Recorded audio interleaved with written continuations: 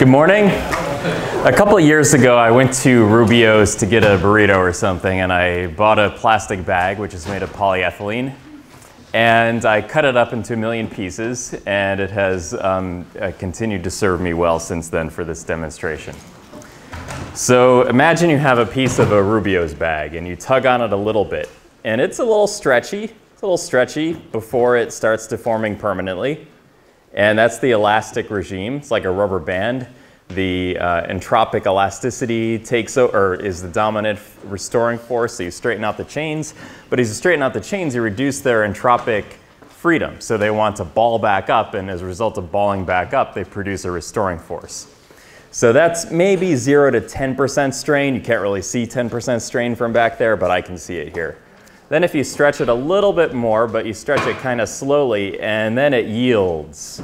So you've started to now affect the crystalline domains, and you're starting to break up the crystallites, and now you're breaking them apart and you're realigning them along the strained axis. Then you continue to stretch out the sample, and you continue to stretch it, and you continue to stretch it. More chains are aligning, more crystallites are breaking apart, and then it breaks. Well, in between when it was being stretched out and when it broke, there was a little bit of loss in the stress per strain. And then, and that is the result of bonds breaking and chains pulling out of each other, which is what happens when you break the sample. And at the very end, so many bonds have broken and chains have pulled out that the whole sample fractures. Now that is the slow case. Suppose, or let's say that's the medium case of straining. What happens if you take this and I just pull on it really fast? It'll break, of course. And it didn't extend very much, did it? This tells us a lot about polymers, that it takes a long time for the chains to realign with their new circumstances, like an external load. What if we had a third piece of the Rubio's bag and we suspended a heavy weight from it and we just waited for days? What would happen?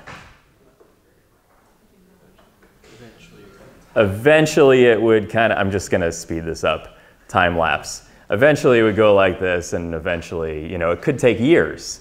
It could take a long time, but eventually it would get to the point where you have ultimate tensile strength, and depending on a lot of things, it might break, it might not, depends on how heavy the weight is. But over time, you'll have this phenomenon called creep. Now this is a phenomenon associated with viscoelasticity of polymer samples, where polymers have some combination of elasticity, which is like a pure solid, is purely elastic, and viscosity, which is a property of liquids, which is viscous. They don't store any energy mechanically; they just dissipate it all. Whereas elastic solids store all of the mechanical energy. So, what does this look like if we were to draw a plot of stress versus strain for a generic polymer? And stress is force per unit area, and strain is the change in length divided by the initial length, as we discussed last class. So at the very beginning of the process, you have the chains in the amorphous domains aligning along the axis of strain. And this is all elastic behavior, but then something happens where the crystallites start to pull apart a little bit. And then when you loosen up all the crystallites, you could have a reduction in stress with strain, not always, but it does happen. Then you have a period where the material strengthens, where the chains start to align again. And because you have covalent bonds that are now aligned with the axis of strain, you have the strongest component of the polymers, which are the covalent bonds along the chain, aligned with the axis of strain. They're providing a lot of resistance to mechanical deformation. Then you come to a point, say around here, where you start to have bonds. You start to have chains that are pulling out of each other. You can have bond scission events where the mechanical energy becomes concentrated at covalent bonds and they break. And then the material has the stress starts going down with strain until finally it breaks. So this is the amorphous chains partially align.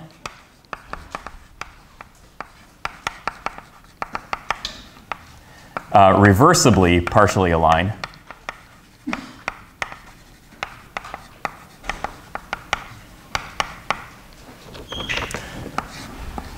This point after you have yield of the polymer, and it's no longer reversible here. This is where you have separation of the chains in the crystallites.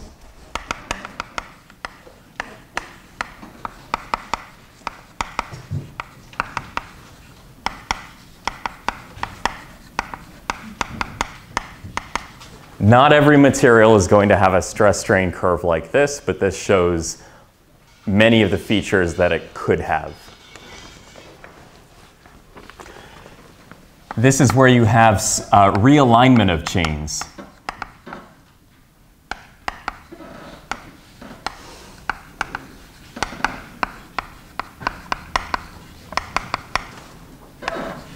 Or strengthening.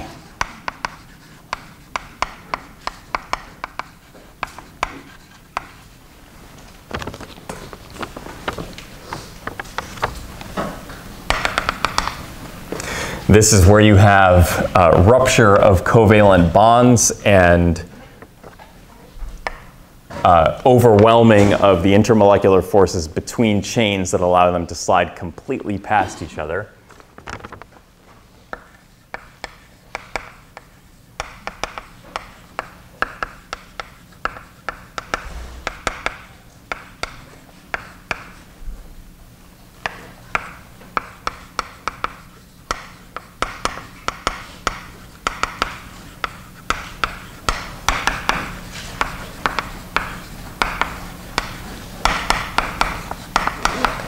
And when enough of this happens, the material bifurcates, or this is catastrophic failure.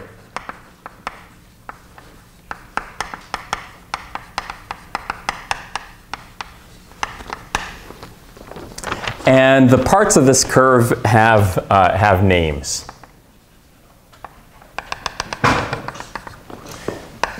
The slope here is the tensile modulus, the tensile or Young's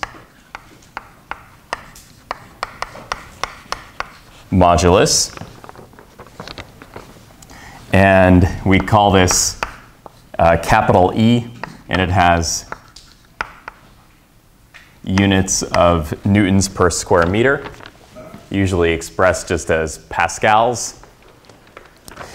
At this point in the curve, we have 3 points that lie pretty much back to back to back, depending on what type of material it is and what side of the curve you're approaching it from. There is the proportionality limit.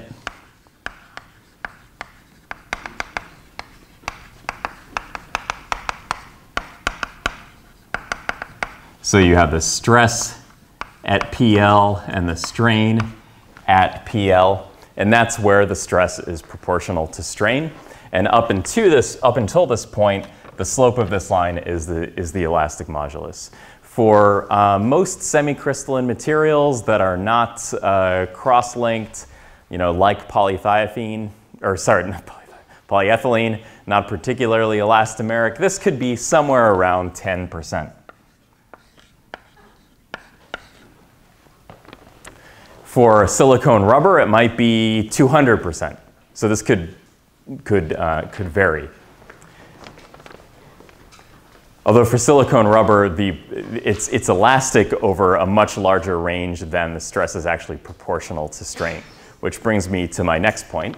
There could be a region in which the stress and the strain are still reversible, so deformability is still reversible, but the stress isn't linearly proportional to strain. And for materials like the Rubio's polyethylene bag, we have the elastic limit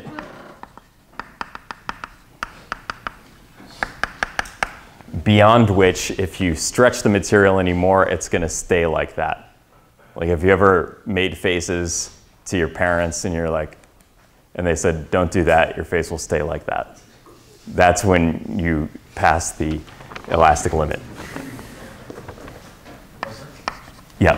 Is the elastic limit is the maximum of the curve, whereas proportionality limit is the point? No, the maximum of the curve is the upper yield point, which is infinitesimally close to the elastic limit, but on the right-hand side of it. Then we have the lower yield point. So the elastic limit is up to is as you stretch it out. If you stretch it infinitesimally more than the elastic limit, it's then the upper yield point. Some materials have a lower yield point, others don't. It depends on what happens to the chains as they, to the crystalline regions as you overcome the activation energy to pull the crystallites apart. Sometimes you have a reduction in stress with strain, sometimes it just continues. Interestingly, stress-strain curves for metals can look a lot like stress-strain curves for polymers, but the mechanisms are totally different.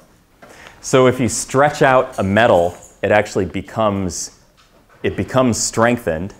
So you can have this behavior where stress continues to increase with strain past the elastic or past the yield point for a metal. And in that case, what's driving the increase in strength is the accumulation of dislocations in the crystal lattice. So the atoms move out of their positions in the crystal lattice, and they dislocate to accommodate the plastic flow that you're creating in the sample. That has the effect of what's called strain hardening or strain strengthening the metal. The same effect is observed in polymers, but the mechanism is different. In this case, it's actually increasing the amount of order in the system by aligning the chains along the strained axis. The point up here is called the ultimate tensile strength.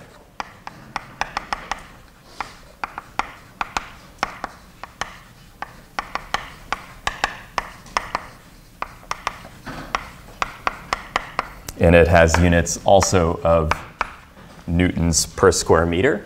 And there are a couple of energy density terms that are important.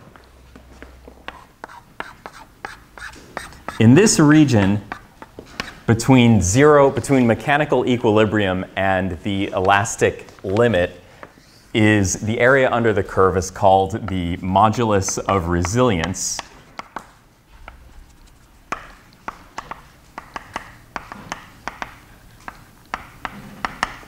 Or just the resilience. We never really say modulus of resilience, but it has the name U sub r from zero strain to the strain at the proportionality limit of the elastic modulus times the strain times d strain, where the stress at the proportionality limit equals the tensile modulus times the strain at the proportionality limit. And since this region is always linear and it's always a triangle, it's always a right triangle, you can actually just write without having to really integrate anything. U of r equals the stress at the PL squared over 2 times the tensile modulus, and this has units of joules per cubic meter in SI units. So what is the significance of an energy density? That's the amount of energy per unit volume that can be accommodated in the elastic regime.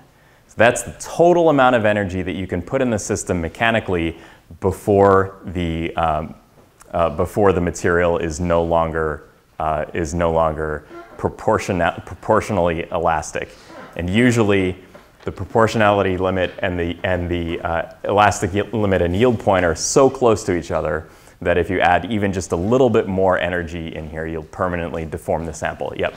So just to be clear, is that E subscript epsilon or is that E times epsilon? This is E times epsilon. Okay.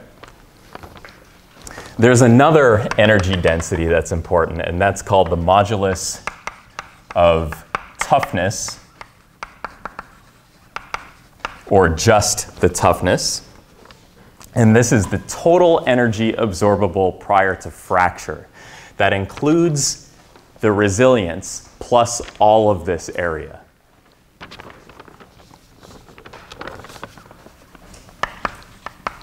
So total energy density at fracture.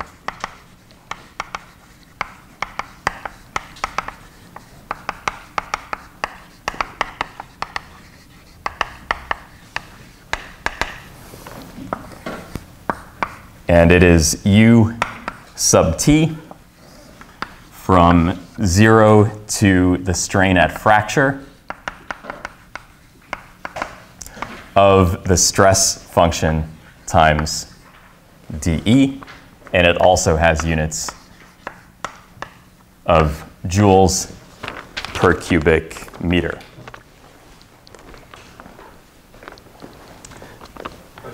Yep. Could you repeat what the difference is for your point and I guess the elastic limit? So the elastic limit and the yield point are infinitesimally close to each other. They're basically the same point.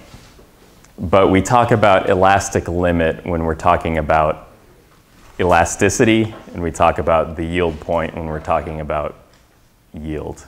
Like yield as in like the material itself is yield. It means, yield point means that the material is no longer storing mechanical energy, it's dissipating mechanical energy by deforming permanently.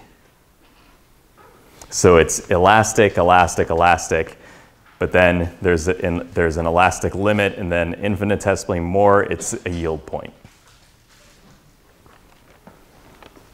You will never have to differentiate between the two in your working life, but it will be called both.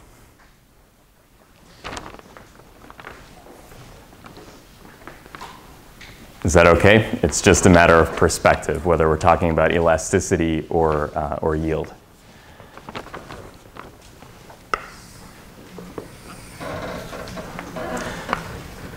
Suppose we have some generic stress strain curve.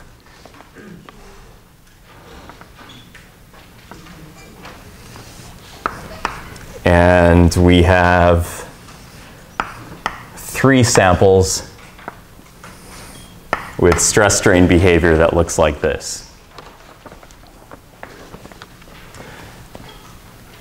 This is strong but not tough.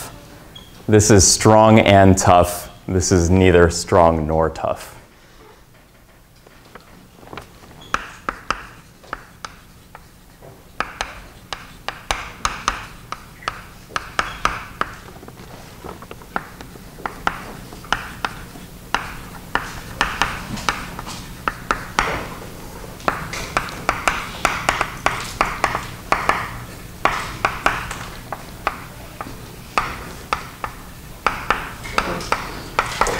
So when you're talking to somebody who's faced a lot of adversity and overcome a lot of challenges, and someone calls them, that's a strong person, you say, no, that's a tough person.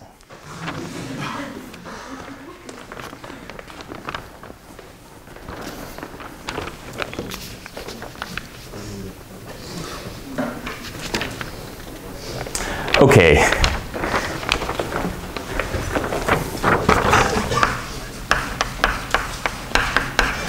So that's strength and toughness and resilience. What about modulus? So the modulus is like the spring constant for a three-dimensional solid.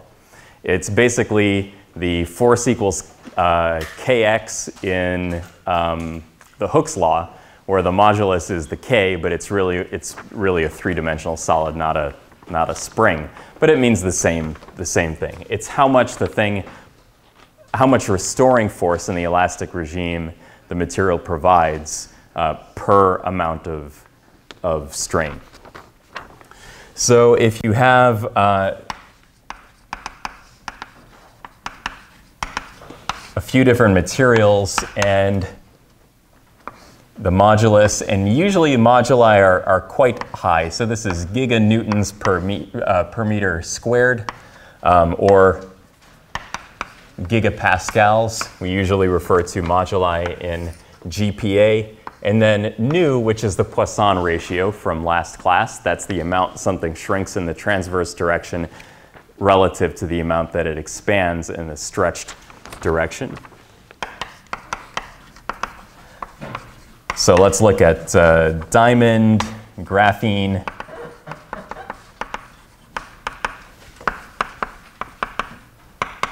steel. Let's look at glass, polyethylene, and latex. Diamond has a modulus of a terapascal, really strong. No, really high modulus. And a Poisson ratio of 0.2. Graphene also around a terapascal, Poisson ratio of about 0.15. Steel, now this depends on how much carbon is in the steel, but let's say around 200 and 0.28. Glass, 60, 0.23. Polyethylene, and this would be particularly high molecular weight polyethylene would have a modulus this high, but this is what this reference measured, so that's 24 gigapascals and 0.38. As things become more rubber-like, you get closer to 0.5 for Poisson ratio, and 0.5 is about the most that any natural material, any isotropic material is likely to have, which is 0.5. And pure rubber materials like latex really max out at about 0.02 gigapascals or 20 megapascals, and a Poisson ratio that very nearly approaches 0.5, which is going to be the limit for rubbers at 0.49. Now the modulus will be highly dependent on temperature.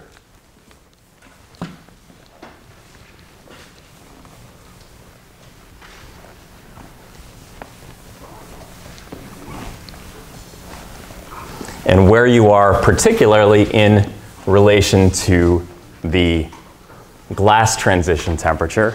And what you do to measure the modulus as a function of temperature is you get what's called a relaxation modulus, which means that you apply a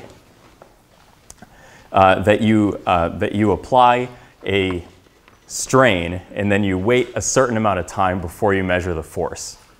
And you measure the same amount of time before you measure the force before every measurement so that you're consistent. Because we know that the modulus changes, or sorry, that the force changes over time when you strain something quickly versus strain something slowly. So this is the relaxation modulus.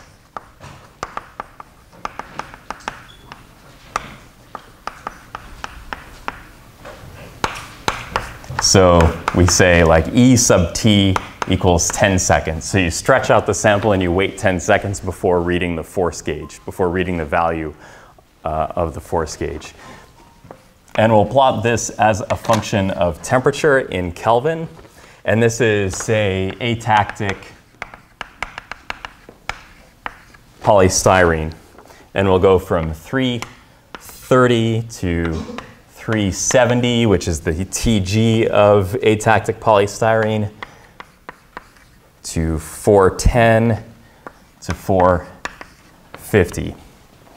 And our modulus will vary over many orders of magnitude. So 10 to the 5, 10 to the 7, and 10 to the 9. So here's our gigapascal marker. Atactic polystyrene in the glassy state is going to be really elastic, really solid-like, really glassy. So it's going to be above 1 gigapascal. And its TG is 370. So there's the TG line. And if we plot the modulus, once we get to around the TG, it's going to take a nosedive, then plateau out a little bit,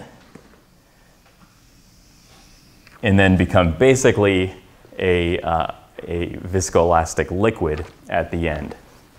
So these regimes here, we can label them roughly as the glassy state regime, the leathery regime,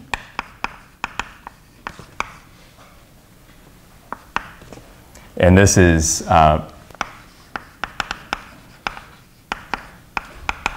retarded highly elastic behavior.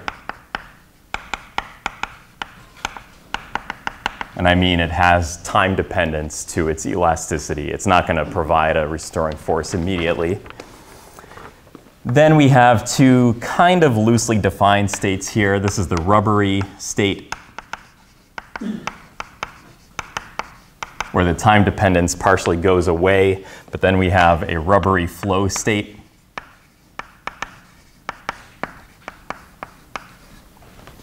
And that could be like marshmallow fluff. Has anyone ever eaten that? Nobody? Okay, one person. They might not have it in California. Show of hands. Okay, all right, good. Okay. And then at high enough temperatures, you have the viscous state.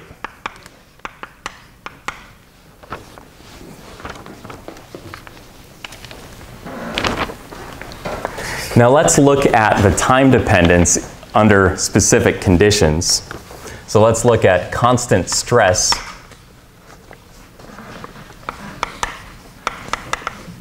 A constant stress experiment is called a creep test. And the creep test means you put a given strain, or a given stress on an object, like you hang a weight on it, and you measure the elongation over time. Like imagine taking a piece of chewed gum out of your mouth and holding it there for a day. That's a creep test, where the stress is provided by mg, divided by the cross-section of the wad of gum. That gives you the stress. Otherwise, it's just the force. So there's your stress. And what does the strain look like? Now, depending on the sample, you might get something that looks like this, some time dependence. So you apply the stress and you measure the elongation.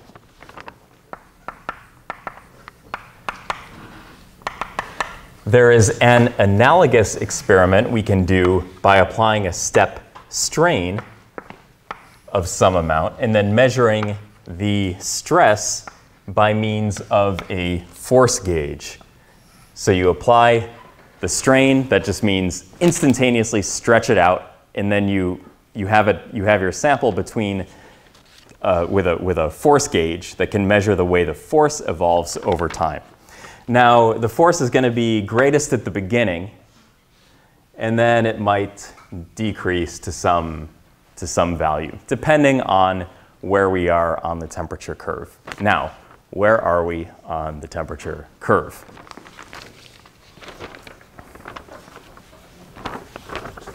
And these are called viscoelastic models.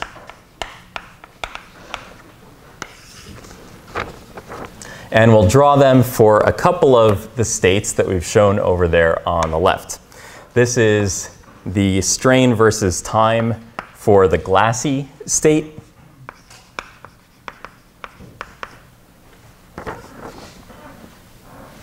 And we are applying step stresses, or creeps. These are all creep experiments. We'll call them creeps.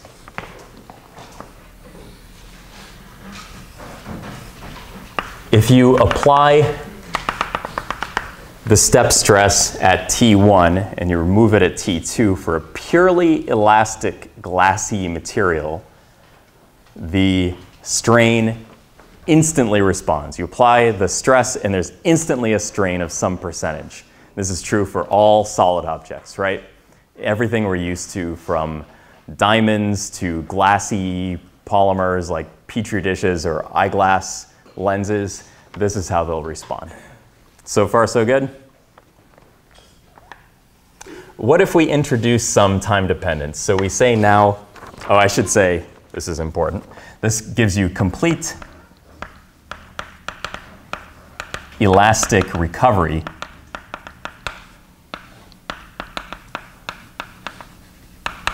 And we can model this as a spring.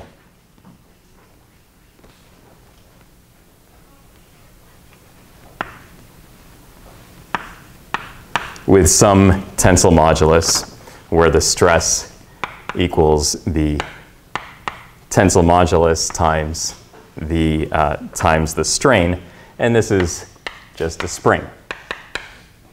We can all agree that a spring has this behavior, pure spring. Now, how about we increase the temperature to Tg? Now we are solidly in the leathery. I have no idea, by the way, why it's called leathery. I don't think leather really has the mechanical properties of a leathery polymer, but there it is. And you apply, again, the step stress, but now you have a time dependence. So now the strain is not going to respond immediately because the polymer molecules need time to rearrange to accommodate the new the load. So you have an increase over time, and then as you release the load from the sample, it's not going to go back to equilibrium immediately, but it will do so over time. But it will eventually recover to mechanical equilibrium. So this is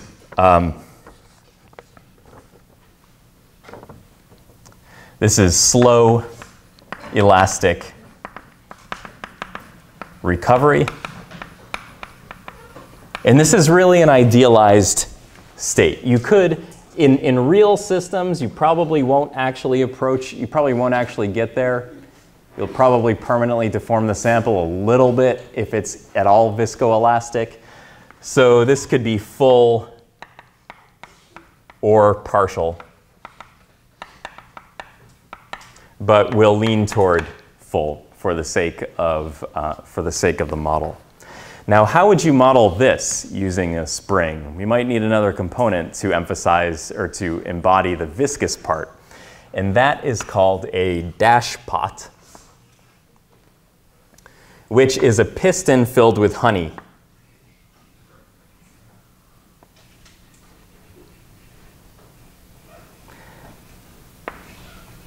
And this spring and dash pot model are characterized by a spring with a tensile modulus of E, and a dash pot with a viscosity of eta, which describes its time-dependent response to shear forces. And this we call a viscoelastic solid.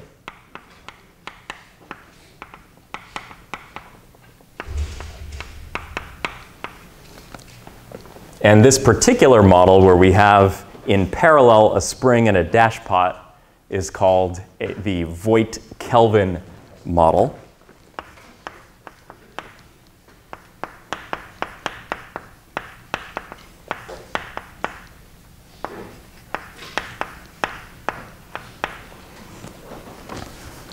Now let's increase the temperature even more to the rubbery flow regime.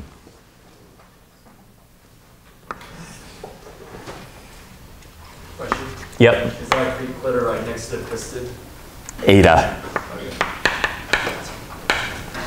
Viscosity.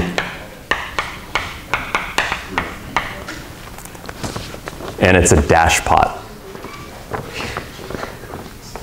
Okay, now how about the rubbery flow regime? We're not going to get elastic recovery. We're not going to get total elastic recovery anymore.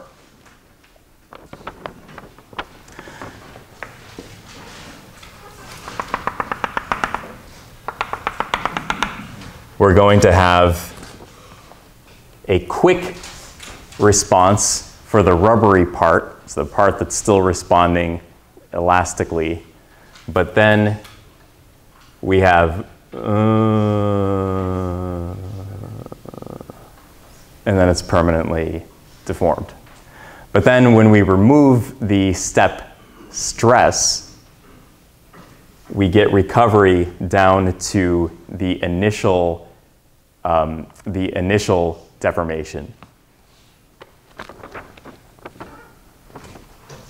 And this is the rubbery part.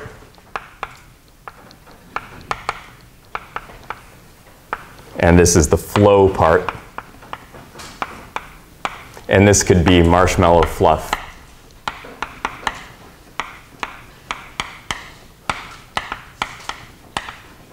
What do I mean, marshmallow fluff? Take marshmallow fluff and you poke it quickly, assuming it doesn't stick to your fingers. You've got olive oil on your fingers. You poke the marshmallow fluff and it rebounds immediately.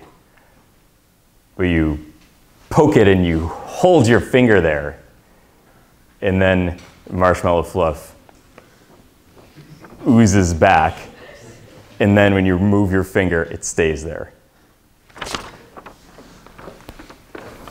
And this is a spring and a dash pot in series.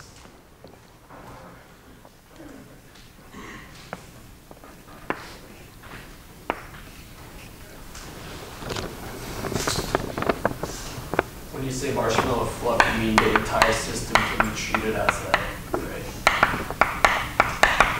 I mean, marshmallow fluff is an example of a viscoelastic liquid. So this is a viscoelastic liquid characterized by E and eta, and we're not going to go into too much detail on this because you can take an entire course in soft matter physics where you will come up with more spring and dash pot models than you care to imagine. And this is called the Maxwell model.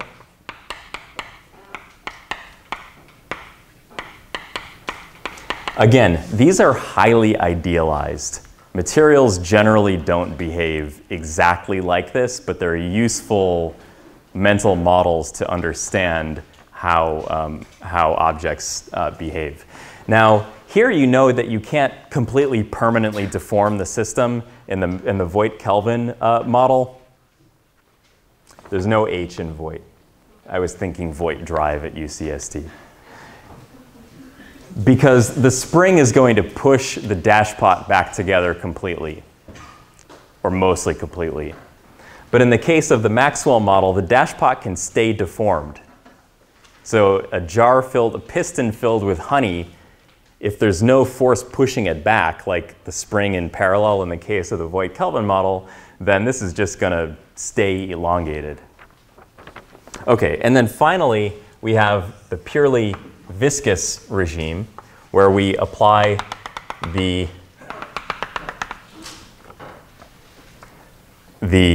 step stress, and the strain just increases, and there's no elastic recovery. And this would just be honey, viscous liquid. So this is a pure dashpot.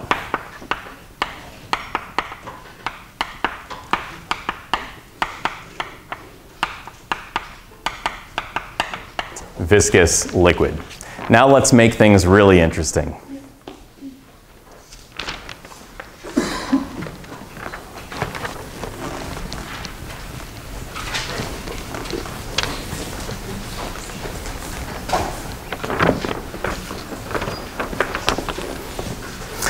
More complex models could be necessary. Suppose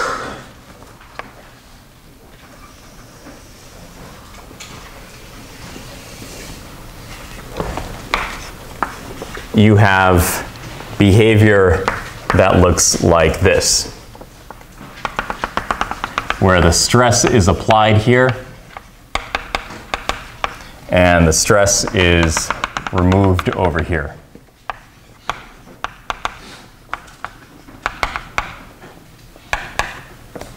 What if you had an instantaneous elongation? Then you had a lazy increase in elongation. Then when you remove the stress, it recovers partially, but not always, and slowly. It recovers partially, but only to this amount and slowly.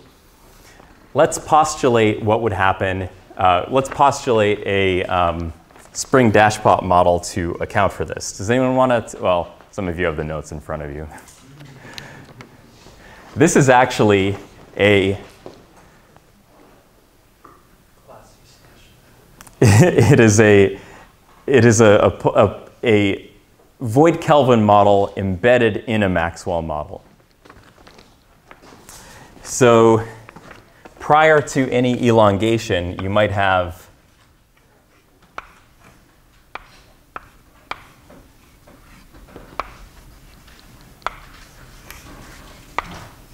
this scenario.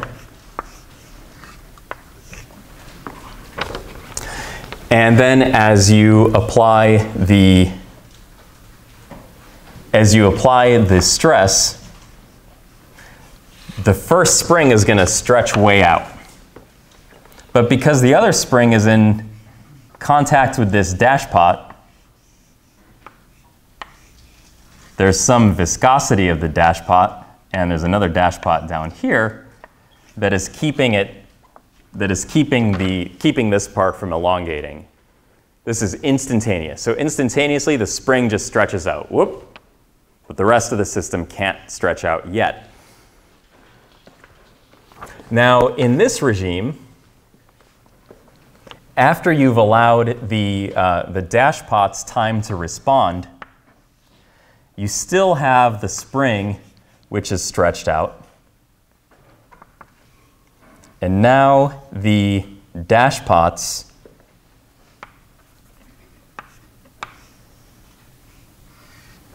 are getting stretched out so that the dashpot has time to respond, so the spring in parallel with it can also start to stretch, and this dashpot stretches.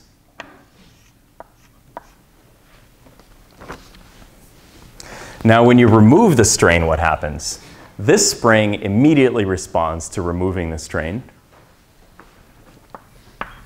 So it goes back to a nice equilibrium coiled spring. But this spring is still extended because this dashpot has not had time to return back to equilibrium. And this dash pot has not had time to move back to equilibrium. Now, will this dash pot ever go back to equilibrium? No, because there's no spring pushing it back together. So the final state is going to be a spring at equilibrium in parallel with its dash pot that's totally back to its totally contracted closed state. But this dash pot is still stretched out. And by putting the arrows here, I mean that there shouldn't be arrows here. There's a force here, and then force is removed here, force is removed here. And this is what happens over time. Okay. Yeah. Wouldn't after the stress is removed, it would be vertical down for a bit and then curve out? Which? The top spring. This one or this one?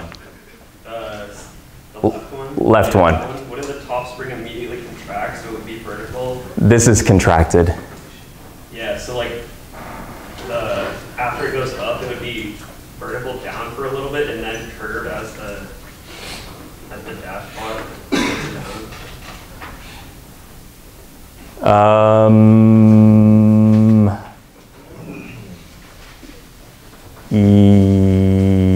Yes. The rubber flow model, it goes straight down.